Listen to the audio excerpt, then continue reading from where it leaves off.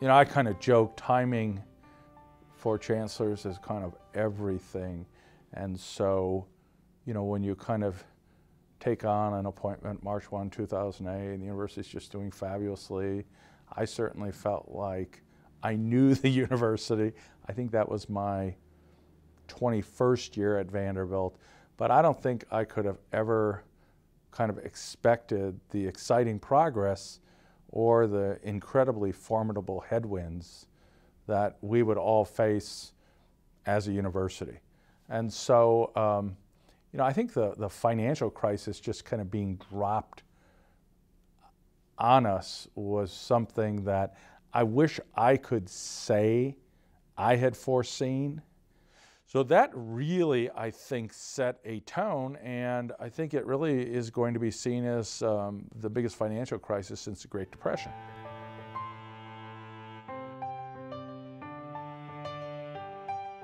I'm very proud, in the face of what I consider some pretty strong headwinds.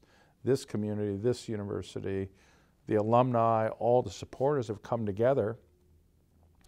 And if you look at the trajectory of the university staying true to its mission at the same time, you say, boy, they must have had some real, you know, kind of wind in their sails. And it's like, no, no, no, no. This is a really challenging environment. So, you know, I'm very proud of how the university has kind of kept the American dream alive and well, you know, and kept this idea that there are kids all over America, increasingly the world, but even in Tennessee, just great kids who need an opportunity to excel. And we've done that. You know, we have continued to provide the best health care in the world to everybody, and to open our doors of our hospitals and clinics to everybody with needs. And we've provided cutting edge care. I'm very proud of the fact that we have a faculty that, you know, is one of the most distinguished teaching and research faculty in the world. I just think, you know, always building it brick by brick. You're not putting on the finishing touches, as Chancellor Kirkland said. You're just always taking your turn to try to make it better.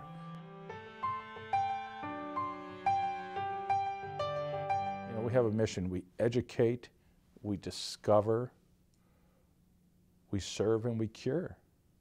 Over the next 5 years, I think the most important things for Vanderbilt are, first of all, maintaining the access and affordability of a great liberal arts college education and a research university.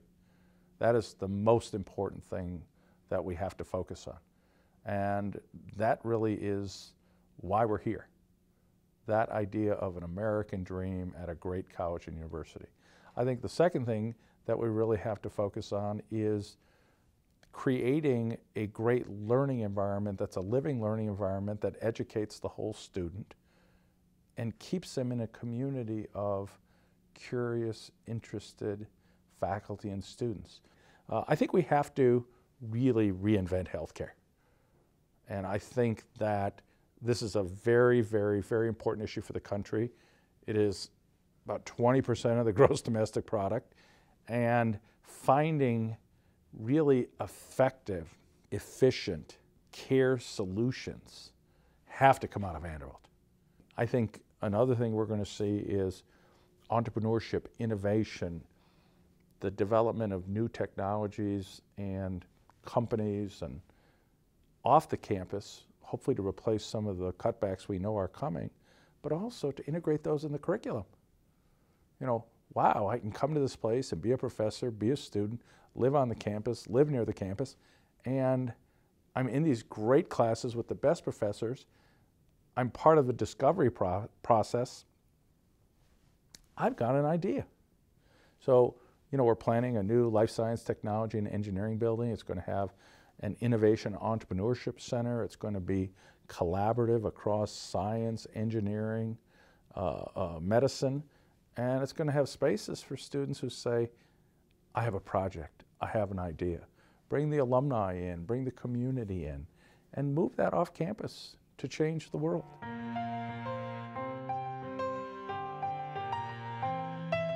My job is to find great people, make financial aid available, try to inspire a potential coach to come here, and then support them. Okay, folks, we're going to get a great football coach and we're going to win.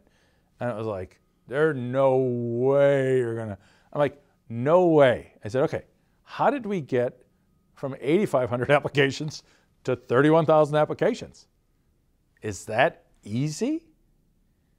You know, how did we get from $150 million of research funding to $650 million of research funding? Is that easy? You look at a university and moving a great institution like Vanderbilt even further along, it's hard.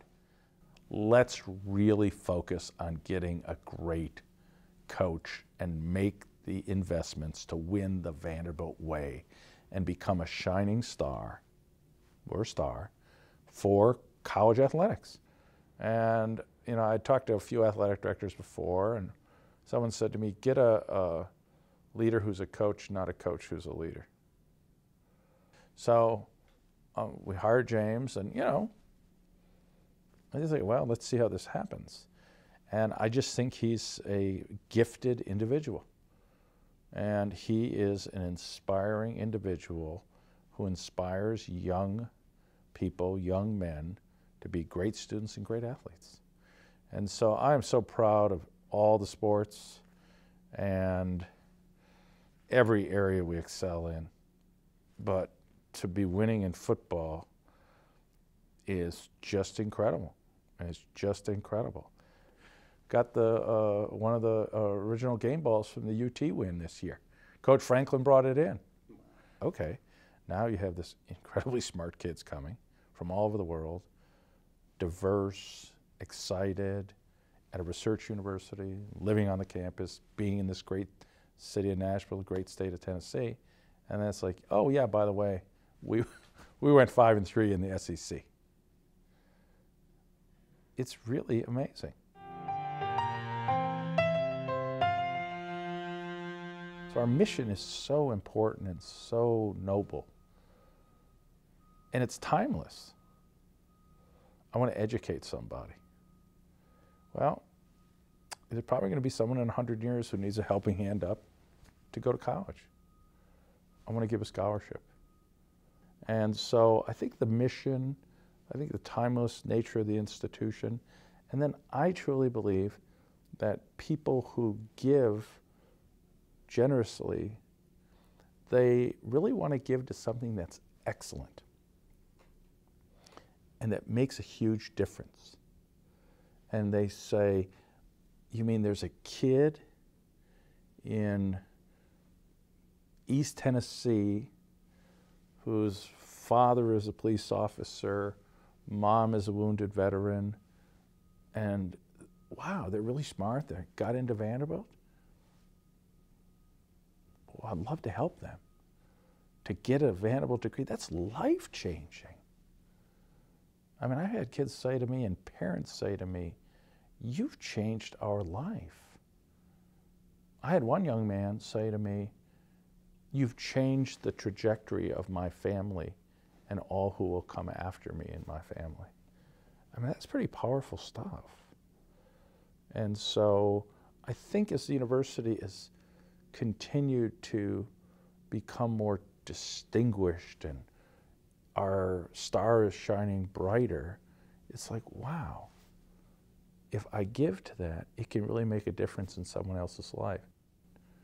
You know, you look at healthcare and the things we're doing in personalized medicine, and you know, to be able to go and say, well, your cancer, we can now identify as this type of genome. I mean, that wasn't there 10 years ago when my mother died of cancer. I mean, they misidentified the cancer she had. And I'm sure today they would do it differently. That's not worth investing in? Best investment you ever make. We have gifts from the original 1870s when the Commodore gave us gifts. They still in the endowment, giving money out. And you know, I always say you can't live forever. But if you give to a great university, you probably will. Your legacy will live forever.